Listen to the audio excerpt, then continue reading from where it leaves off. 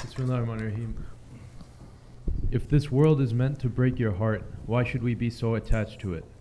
Our loved ones or anyone or anything we love is not ours. It belongs to Allah subhanahu wa ta'ala and it can be gone in a second. How can we not be attached if it's only going to hurt us in the end? And how can we be prepared for this heartbreak? Bismillah. First, there's too many questions in that. Where you're saying, how can it be? It is because we are sent to this world and we are also part of this world. Aren't we made from part of this world? Yes. That's why we get attached to this world. Didn't Allah put desire in us? Yes. And that desire, it is there. And that desire can lead us to wrong actions in this world. Didn't Allah subhanahu wa ta'ala give us an ego, a nafs? Yes, He did. And the nafs is inclining us to do what? It's inclining us to go to the fire. And to go to the fire is when you pass by this dunya, you enter into the fire. No one ever goes to the fire bypassing this dunya. Meaning the attraction of this dunya and what the dunya has to offer. Because everyone lives here. No one is living in the skies or living in another dimension. Let's not enter there, please. These days, even Muslims, even so-called sheikhs talk about UFOs. Allah, Allah. I say, what's wrong with you? Little thing or UFO? They pick up this hadith and saying about these creatures, you see, this is UFO. Talking about Mi'raj, and they say, you see, Prophet ﷺ was on a spaceship.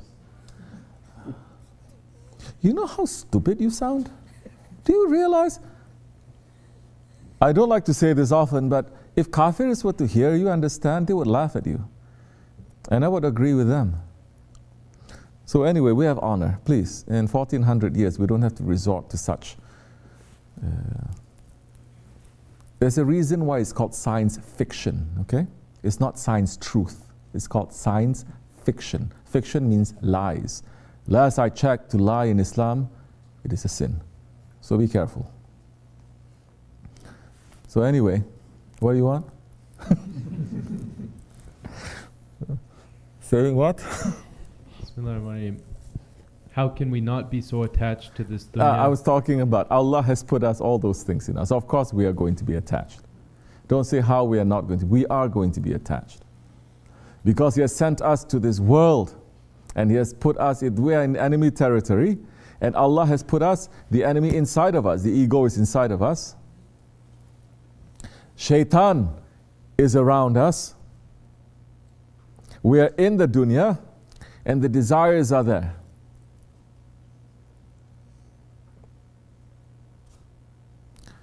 So you're asking, why are we attached? This is the reason. Allah has put us. But Allah has also given us the key and the solution to this. And not only the solution, and He says, if you are to step on your enemies, on your ego, on this dunya, on your hawa, and on shaitan, you will unlock that power that I've given you. Only by stepping on this, you will unlock that, and you will use that power instead of pulling you down.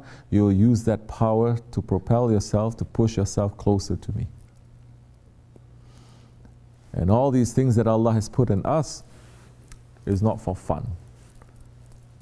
All this is for us to know ourselves and to know our Lord. All this is such a heavy responsibility that only Allah has put on mankind to carry. Only mankind can carry.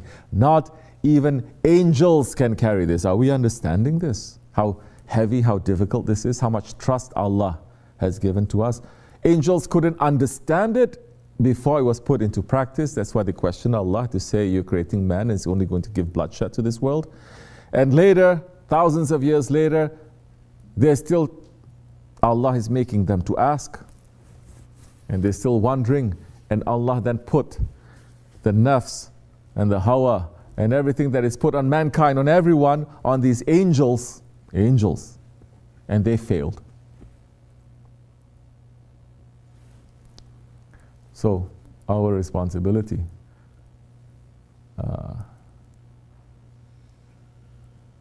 and what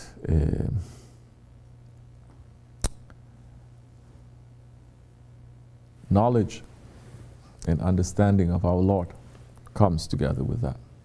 Allah did not just put us on all this on us and left us alone. Never. We cannot blame Allah, saying, why you put the ego on me? Why you put... We can never blame Allah. We cannot blame Allah for anything. Allah sent 124,000 prophets. Not one, not two, 124,000 prophets. And He sent millions or billions or trillions of what? Awliya Allah, the friends of Allah. Allah sent us books. Let's say books of instruction, how to live in this world and how to return to Him. Allah gave us intelligence. Allah gave us conscience, our heart.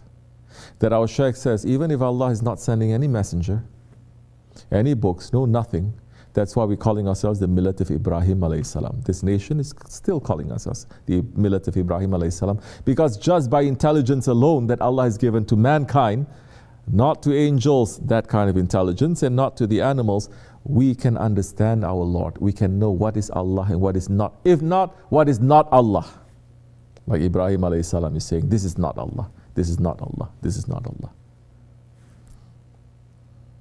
He's never left us alone.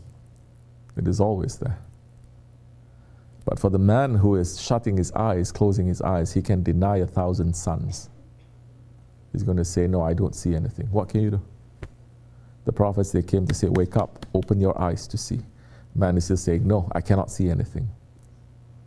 There is no compulsion in religion. There is no forcing in religion. So the man must come to understand that by himself willingly, in this world, in the grave, or in the hereafter. May Allah save us from that kind of punishment, inshallah. This much is enough, inshallah.